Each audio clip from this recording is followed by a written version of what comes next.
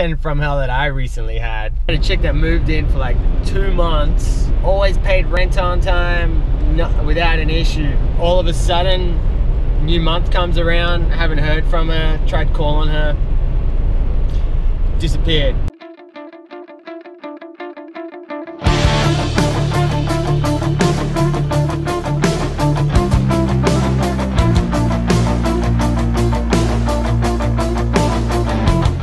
Give her 5 days, keep calling her. Eventually I went over to the property.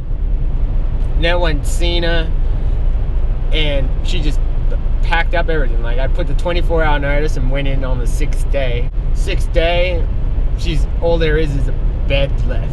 Like, this chick just packed up everything and moved out in the middle of the night. I don't know, she must have been like cooking fish in the dishwasher or something, because it just stunk.